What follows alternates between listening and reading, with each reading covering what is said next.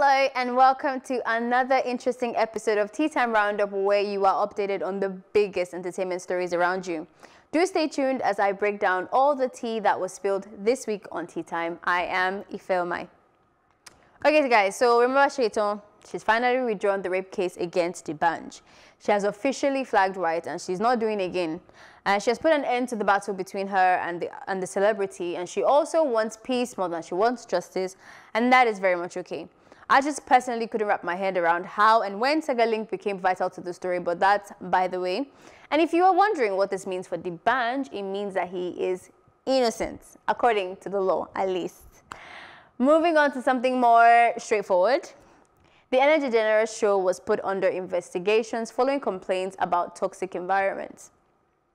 So BuzzFeed basically interviewed in a few former and present staffs, which is where it was revealed the atrocity that goes down working for Ellen. For someone who preaches kindness and so much love, this really wowed the public. We also had a beautiful guest in the studio with us, Bikia Graham Douglas. Although I had to step down during this interview because of social distancing, that interview was a banger, if I do say so myself. And it was a nice gesture to celebrate women. And I also have to say that she mentioned her Beta Universal Foundation that started out of necessity. So keep a lookout for that one. Best conclusion that I saw possible. Really? I didn't think so. It started changing after she involved Segalink, to me. When the first time that we brought him on the show, when I read that story, I was like, oh, we're not going to win this fight, because there were already two very contrasting people that she was that were supporting her, and I didn't see how there will be a definite conclusion, at least not the conclusion I wanted. So Stare has always been, anyone who advocates for rape victims, the core value of that organization or that person is to get justice. Whether or not we're tired, whether or not the odds are stacked against us, is to get justice. That's what Stare also represents. But then Stare meaning stand to end rape. Yes, stand to end rape. But then Segalink on the other end doesn't have that vision. If you want that, I'm sure he would execute that, but that's not his vision. His vision is to find peace, whatever that looks like. And the way he came in, I think Segalink stands for justice. It's not just peace. No, but it's also for the Remember, victim. Segalink said it himself that he is interested in what the victim wants. Exactly. So it's not necessarily. Yeah, which is justice. No, it's not always justice. It's not always justice. If I say I want to give up on fighting for justice, he'll back me up in that. Stare wouldn't. So, Stare would make sure that they get the justice. And you see, that in itself can be argued, because at the end of the day, it's about the victim or whatever. So there's not a problem. It's not a problem. Or just telling you what the facts are. If you go to someone and say that you want justice, and that person is made to do that, that's what they're going to get. If you decide to then withdraw, that's not on the organization. That's on you. Yeah, so don't you think Stare is being selfish by... No, I wouldn't use the word selfish. I think what is playing out here, I probably... Probably I've had this conversation on this their job, because I'm talking about a person's mental health. Hold up. No, I'm trying to explain something. Okay. So, I wouldn't agree to calling them inconsiderate. I don't know if I've had this conversation on this table, but this is why whenever it comes to anything that has to do with man and woman one, and maybe domestic violence and rape, is a very tricky place to get into, because at the end of the day, yes, it's truly about the victim, but what are the facts and what is right from wrong? But at the end of the day, most times you see these women going back to their abusers. You see a rape victim saying, you know what, I can't do this anymore, I'm tired. As much as you don't want to force them to go for justice, you still have to respect it. But at the end of the day, you being the person who really understands from a non-sentimental angle, you are kind of broken, you are kind of sad, your movement is not going the way it's supposed to be, not because you're selfish, but because you know that this is fact and justice. Did you just hear what you said? Did you hear what you just said? But at the end of the day, are you going to drop your tool? But did you hear what you said? You said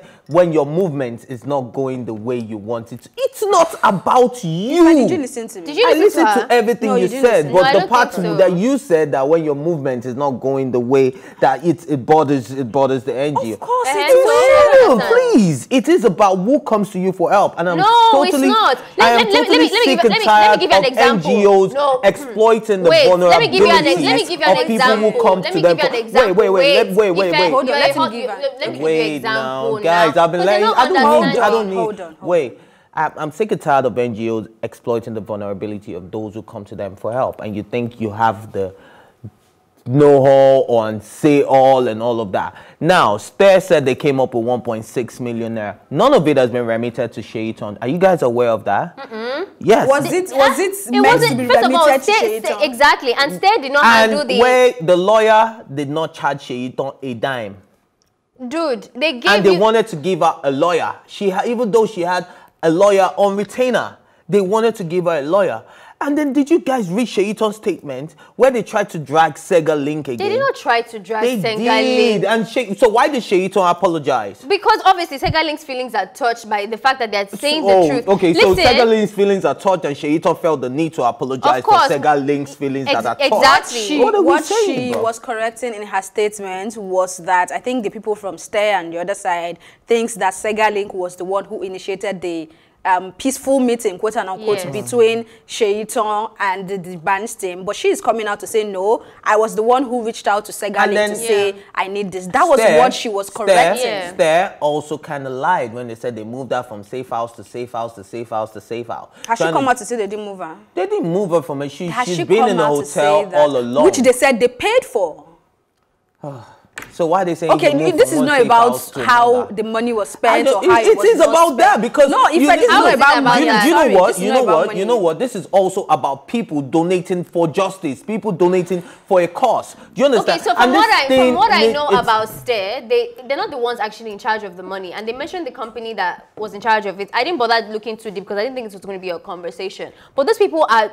That's what they do. They tell you how every single thing was spent and what it was accountable for. And they did the exact same thing with this case. And nobody, no party, not even social media, first time I'm hearing it, that has questioned that. So I don't know where this is coming from. But you have to understand that people are built for something, which what I was trying to explain. For example, now, if I had cancer, God forbid, and I went to a hospital and they started giving me chemotherapy and they said that's what's going to get me to fight. And I said, you know what, my beliefs or whatever, I don't want to do chemotherapy anymore. They cannot encourage me. The hospital cannot encourage me to say, wait, it's the same thing. No, it's not What the the same hospital thing. is built It's for not is the to same give thing. you That's a life medical and wait death now. situation. Wait, if it's not, with that not because I don't get chemotherapy doesn't mean I'm going to die. It's not that. And my beliefs. The workplace environment is under investigation following complaints about toxic environments. As revealed in an internal memo sent out, Warner Media has retained an outside consultant to interview current and former employees about their experience working on the popular daytime syndicated talk show.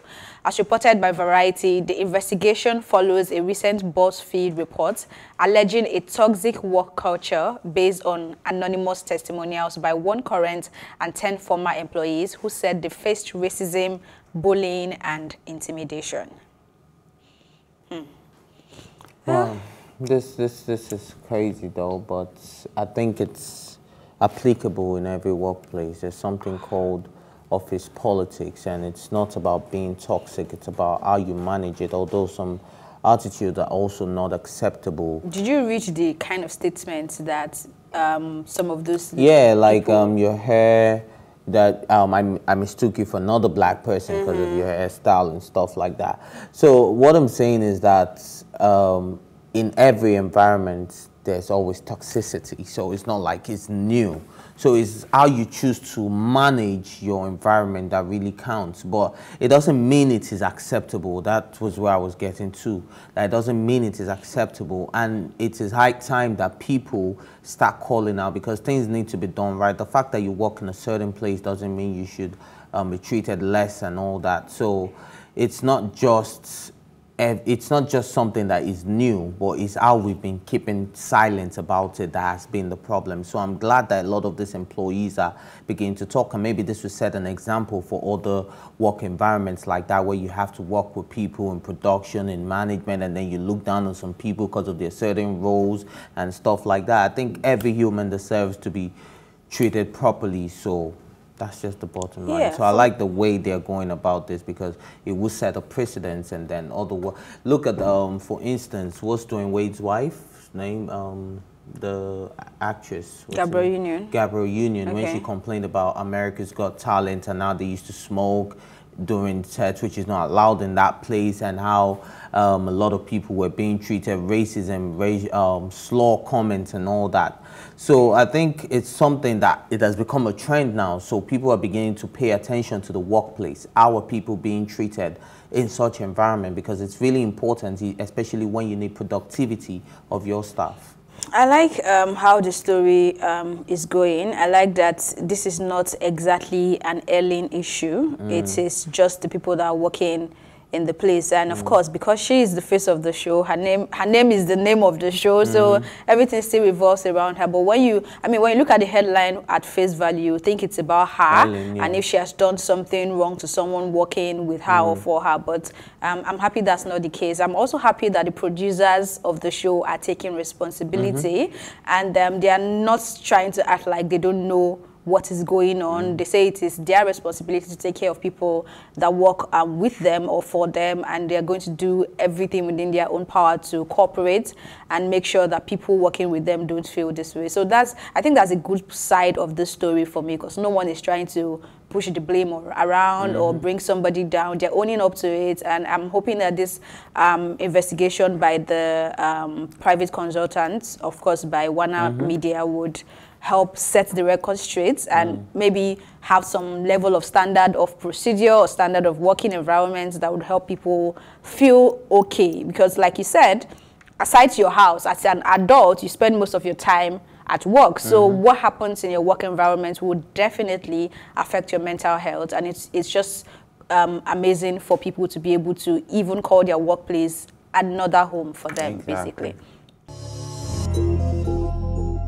Your time. Everyone's glowing because we've had this time, you know, we're not wearing makeup all the time and just relaxing at home. So everyone's looking really nice. You're looking very lovely. I can't show this because I've been wearing makeup. I know, my darling, but it doesn't show. Okay. Yeah. You're glowing. I see the sun on no, your this face. is about you. This is about Okay, before we get into what you do and your passion for art, let's talk about something that has been trending online, which is the Women Supporting Women Challenge, where, I mean, you just wake up and see someone post a black and white picture and say, challenge accepted. And we've seen Don Jazzy being part of it, that he's disguising as a woman, and some other men as well. I don't know why they think they have to, but that's really cool. Yeah, but Don Jazzy has been very entertaining this season. He has. I really do appreciate it. However, there is a conversation around people not understanding why the movement is. I've seen two sides of the story. One is saying it's about femicide in Turkey, and another is saying it's about supporting a House of Rep member who was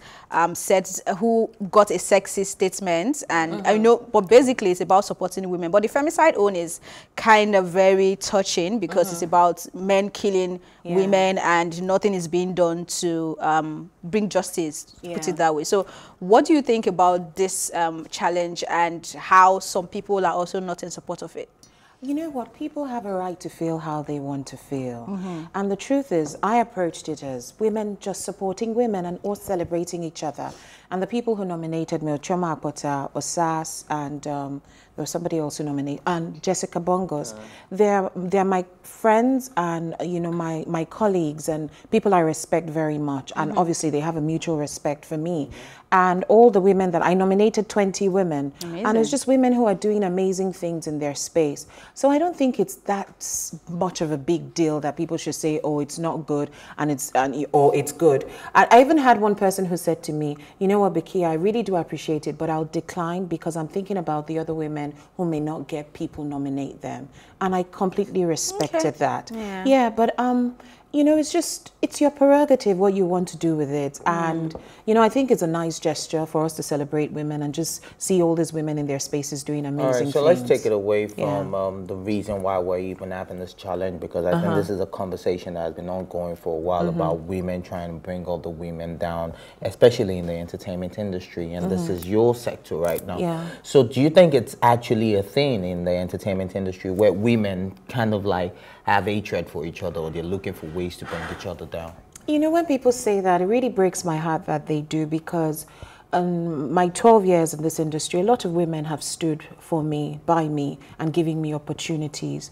So I have not really experienced when they say women hate women. The truth is they're good and bad people, even men too. Sure. You'll see men who get along and men who don't get along. You'll see people who are jealous and envious of each other. It's nothing to do with gender. Yeah, I completely disagree with that. I think you just spoke for me. Yeah. But anyway, let's talk about you being in the industry for 12 years and looking at your profile and how you carry yourself and all you do. You'd say these are the ones that are professional in what they do. So what's the journey like? What's the experience? What is it that you think you need to change right now to get the industry to the next level?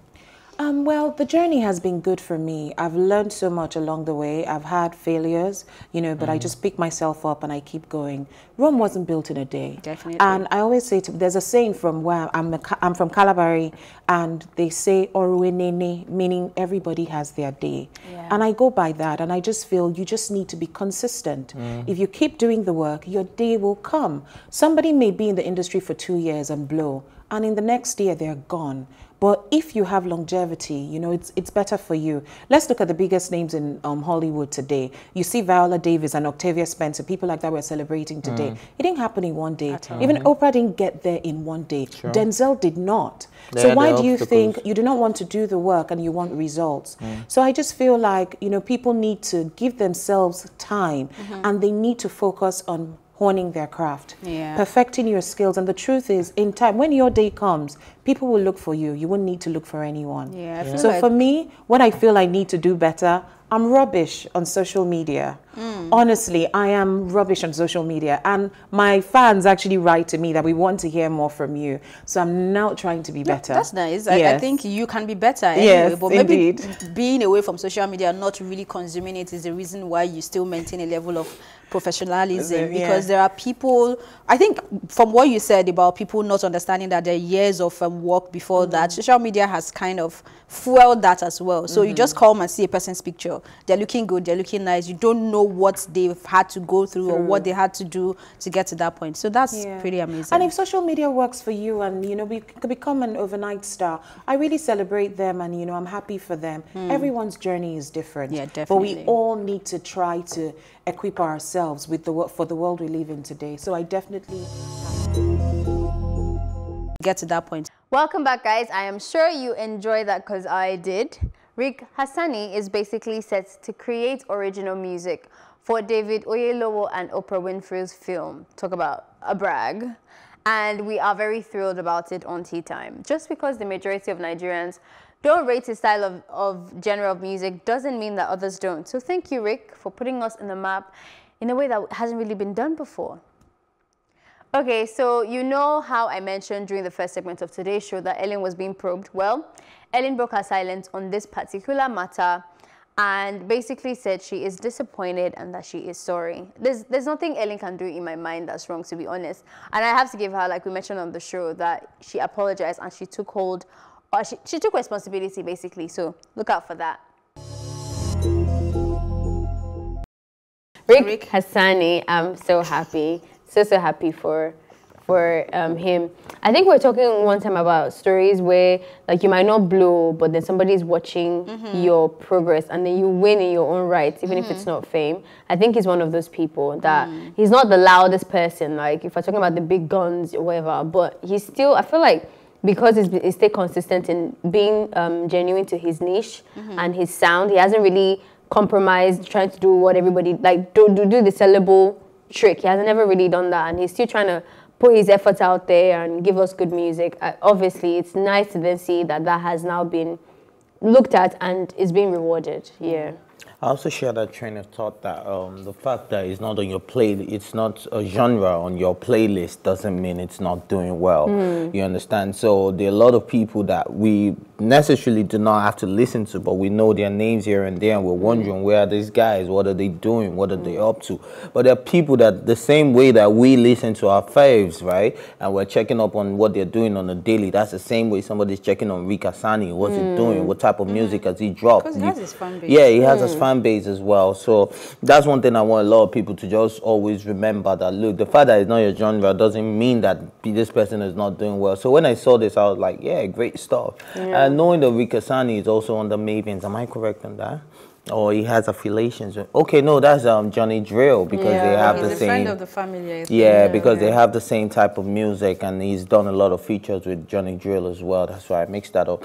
But just to let you know that people like that also have great music. I've listened to a few Rick Asani's, and it's one of those guys that you just know that they know their stuff. He's not like he's some guy that just came into the R&B scene or soul or he just wants to do it because he wants. No, he actually knows his stuff. This is his stuff. So when I saw this, I was like, yeah, way to go. Big stuff for you, bro. All right, to touch on that as well, I mean, I've said it before on this table, and maybe it's important to repeat it again, that when it comes to music business, it is way broad, and it's not just about the faves that would like to say they are number 1 to 10. There are so many people you don't even know exist that are making money. Unfortunately, our events are closed down right now, but there are bands that are making, like, cashing out real good every weekend in Lagos State, and that goes for across the world as well. So music business is broad. It's not just about social media and the noise and who you think you listen to. As long as you can grow your fan base, and it even gets better now that the world is now just a global village, you know, so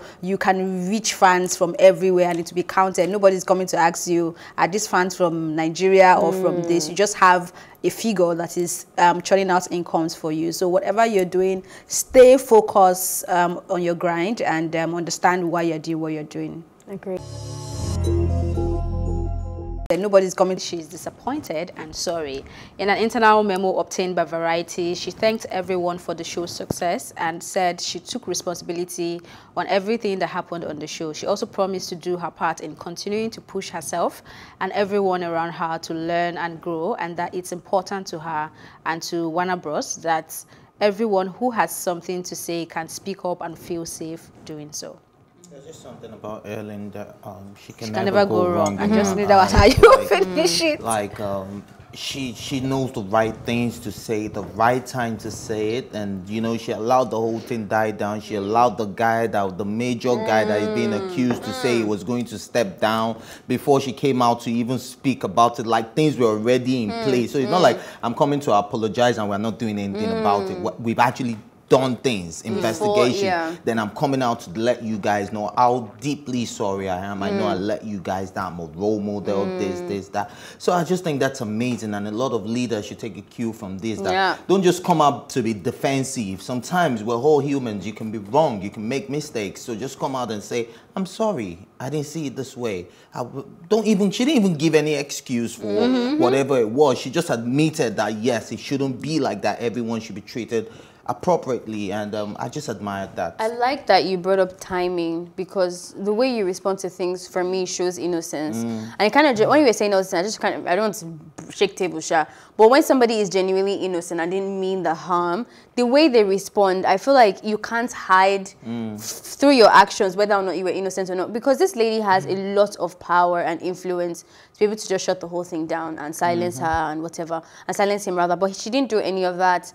I think that there is a lot of, because she is kind of known for being lovey-dovey and good and perfect, the news is very extreme to her brand, but there actually isn't anything new in having an environment of people where it becomes toxic. Like, I don't think there's any organization that has more than 5 people and you wouldn't have a clash. You wouldn't have someone who it says a racist comment or says a sexist comment or does something. Like, I think it's just really natural. So even when I read the story, I didn't think, as long as it wasn't her shouting on somebody, calling somebody the N-word or something, I didn't really see it as a big deal. But even the way she has responded is still very true to her character, that she has a lot of empathy for people in general. You can see that on the show, and you can see that with how she handled this, and I really, really like that. You said you weren't going to shake tables, because you two have said everything I need to say. So you said you weren't going to shake tables. What was that table that you would have? When he was explaining it, it just kept making me think about Dbanj's response to Seyitan. Like, for somebody who, I'm not saying he's innocent or guilty, but for someone, the way he responded, he definitely used his power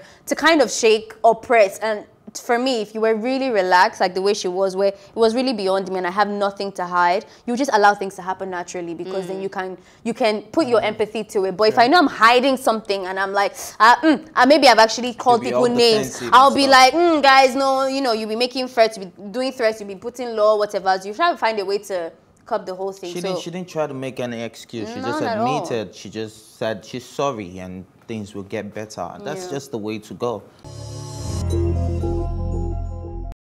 Unfortunately, that's all we can take for today's episode. If you did enjoy today's episode like I did, then don't forget you can watch more of Tea Time on our YouTube channel at Plus TV Africa. You can also catch the Tea Time crew live on Monday to Friday at 10:30 a.m. and 4:30 p.m. on DSTV channel 408 across Africa. Signing out is your favorite Ifeoma. Enjoy your weekend.